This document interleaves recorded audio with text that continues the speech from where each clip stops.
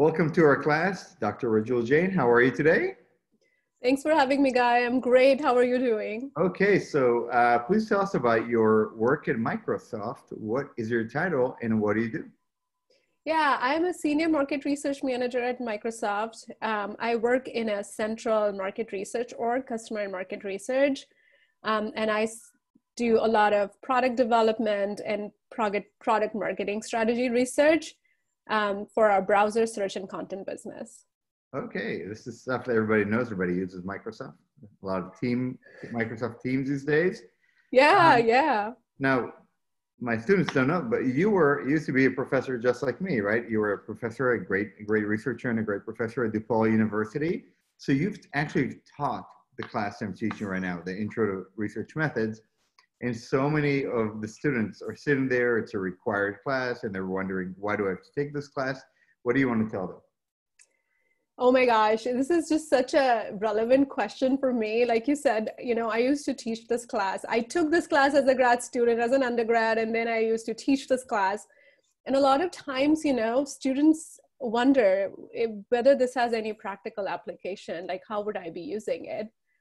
And now that I work on the other side of the world, the client side, it is so relevant and so pertinent. Like businesses these days, those days where research was done in a silo and nobody cared and everybody had that image of a nerd sitting behind their computer doing research, it's just all gone.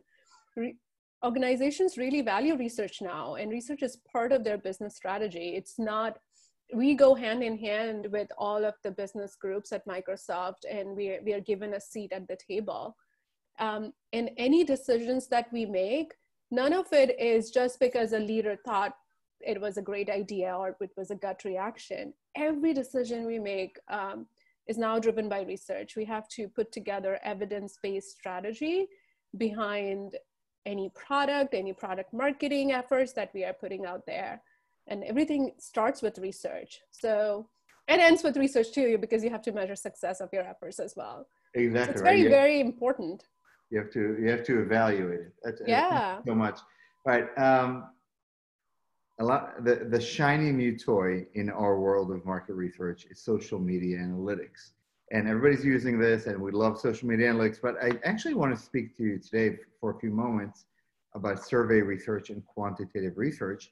And if we can speak about how real life clients, or how brands such as Microsoft, right? I mean, multiple brands under Microsoft, how organizations use survey research, what kind of questions do you ask with survey research, and what kind of problems can you solve with it? That's a great question. And I understand that social media analytics is the new shiny toy, but nothing replaces the good old surveys. You get so much insights from it. At Microsoft, particularly in my role where I support product development and product marketing, we do a lot of foundational research with surveys. So just understanding the market opportunity. For example, if you're going to roll out a new product, what are some of the unmet needs and consumer pain points around that? Like, for example, we just did a market opportunity analysis for content.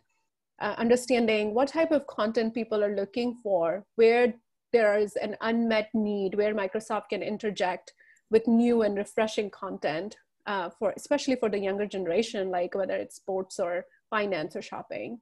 So that's one application. We use a lot of surveys for value prop and message testing. Now we have a great product. What are the benefits and how can we package it in a way that resonates with our consumers and they find it appealing? So we did a lot of value prop research for Bing, which is our search engine, just trying to understand how can we stand against Google? Like what's the unique and differentiating value prop for Bing? And then a third category that we use surveys a lot for is concept testing.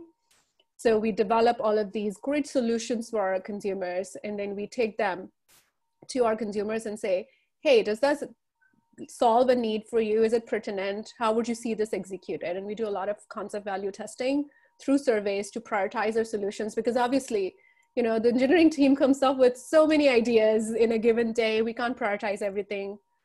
We are always optimizing for resources. So we do a lot of surveys for concept testing as well. So would you say that the research team almost also may at times determine the likelihood of a creative concept to come forward. Oh my gosh, all the time, not may, it's a must. The way we have set up this process is engineering has to work with us. So we actually kind of own the end-to-end process. Like I do a lot of my ideation sessions with engineering team where I bring in insights from value prop for market opportunity, unmet needs, pain points, and then we work together and ideate on the solutions. And then we test those solutions and get back to engineering and say, hey, here are the things that are not working out. We should probably just drop them. And here are the features that really consumers are relating with. And it's interesting because you will see the end-to-end of this process and you will see the features and concepts that you worked with actually landing in the product and millions of consumers using it. That's like the real gratification that comes out of research, because you drove all of this insights and now it's tangible, it's in consumers' hands. It's amazing. Let's talk just for a few moments about sampling. How do you all the sampling techniques out there with their own strengths and weaknesses? Can you speak a little bit about sampling in today's digital survey world? That's a very good question. We work a lot with our third-party sample providers to get us a representative sample. Most of the time, I think one thing that we have to always keep in mind is you're developing products for a niche audience. You're not developing it for everybody. You know, not everybody is into Microsoft. Not everybody is as tech savvy or innovation oriented. So we do a lot of sampling techniques where we do like niche audiences. So we do click-through balancing. We do a lot of going through like soft quotas and natural fallout of audiences. But sampling is very important for us because we look at niche audiences. So we have defined our own screening criteria for sampling that we work with our third-party vendors very closely with. Third-party vendors being such as Qualtrics, right? Yeah, definitely. Qualtrics is one of them. We work with Toluna. There's like a lot. We go through a full process of approving a third-party vendor. So there's a lot of them in the ecosystem. Very good, very good. And a lot of people may know Amazon Enter, but I definitely know you guys don't use that. All right, let's talk about, when are surveys better than qualitative research, or more appropriate? What kind of questions do you prefer to use surveys for rather than qualitative techniques? Yeah, one thing that is important to know for surveys is because you are not going to go very deep into any of the perceptions or any of the consumer responses, they're really good for like close-ended responses where you are just trying to understand the what of a business question and not why or how, because that's more appropriate for qualitative. Usually the process we have built is we start very open-ended with qual, and that kind of drives hypothesis development that we validate through quantitative research.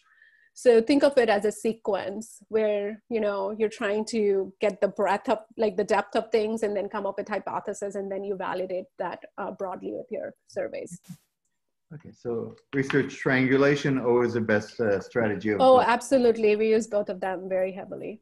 Well, it's so awesome to see somebody who comes from the academic world and has all the theoretical and methodological foundations, who's now practicing in the real world and showing that this actually matters. All right, you've taught and mentored so many students along your academic journey.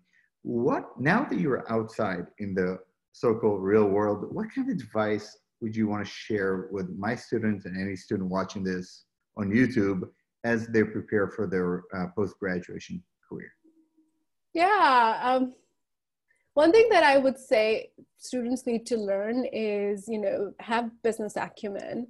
I don't think anybody in the traditional sense of the way is a researcher anymore. We are all business consultants who rely on research to answer business questions. But if you don't understand what business is really about, what are the business goals, what's the business strategy, then you cannot really convert those insights into anything actionable for your stakeholders. So one thing is always develop business acumen and look through the eyes of a business consultant rather than just as a researcher.